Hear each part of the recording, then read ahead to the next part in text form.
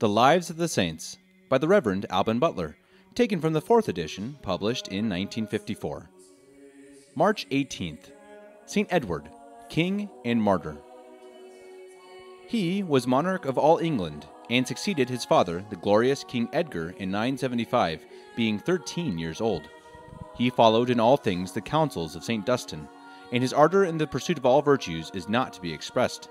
His great love of purity of mind and body, and his fervent devotion, rendered him the miracle of princes, whilst by his modesty, clemency, prudence, charity, and compassion to the poor, he was the blessing and delight of his subjects. His stepmother, Elfrida, had attempted to set him aside that the crown might fall on her own son Ethelred, then 7 years old. Notwithstanding her treasonable practices and the frequent proofs of her envy and jealousy, Edwin always paid her the most dutiful respect and deference, and treated his brother with the most tender affection. But the fury of her ambition made her insensible to all motives of religion, nature, and gratitude. The young king had reigned 3.5 years when, being one day weary with a hunting in a forest near Wareham in Dorsetshire, he paid a visit to his stepmother at Corfesgate, now Corfe Castle, in the Isle of Purbeck, and desired to see his young brother at the door.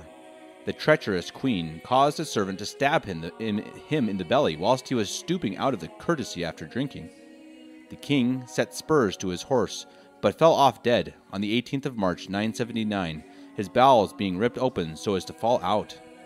His body was plunged deep into a marsh, but discovered by a pillar of light, and honored by many miraculous cures of sick persons. It was taken up and buried in the church of Our Lady at Wareham, but found entire in 3 years after, and translated to the monastery at Shaftesbury.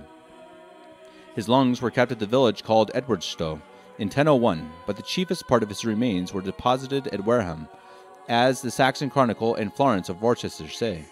But part was afterwards removed to Shaftesbury, not Glastonbury, as Caxton mistakes. The long, thin knife with which he was stabbed was kept in the church of Faversham, before the suppression of the monasteries, as Hearn mentions. His name is placed in the Roman Martyrology. The impious Elfrida, being awakened by the stings of conscience and by the voice of miracles, retired from the world and built the monasteries of Verwell and Amersbury, in the first of which she lived and died in the practice of penance.